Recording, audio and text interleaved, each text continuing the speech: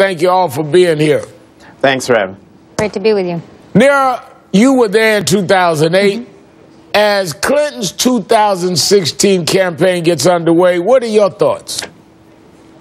Look, I think that over the next few weeks, she's really going to be listening to people about their concerns, sharing her concerns about the country.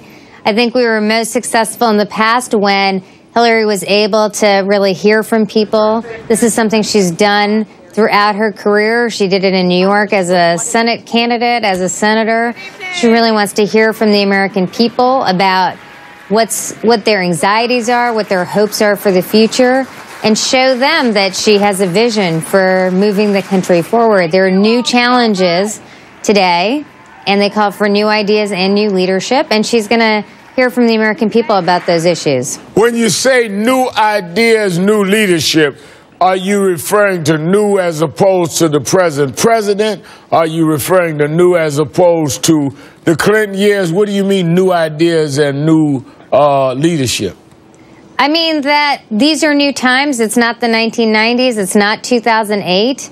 You know, we shouldn't be relitigating the issues of the past. I'm saying that, you know, Hillary has core values people know about, but the country is in a different place than it's been in the past, and she'll have to lay out her views on those issues. You know, she's not, I presume she's not running for the third term of Barack Obama or Bill Clinton. She's running as her own candidate, the person who cares about the country's direction and will have ideas around those.